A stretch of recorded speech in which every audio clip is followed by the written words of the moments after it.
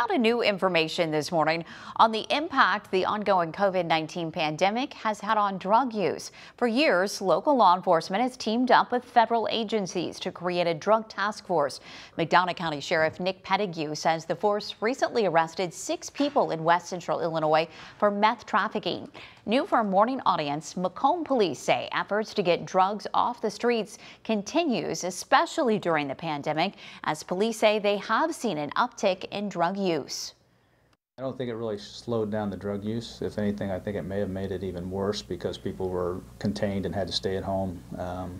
So they were looking for that way of getting out, and a lot of people, that was drugs. I think this shows people that even during COVID, we're still out there doing what we need to do. Police say the goal is to get the distributors off the street for a long period of time. They say those people that recently were arrested could face up to 30 years in prison.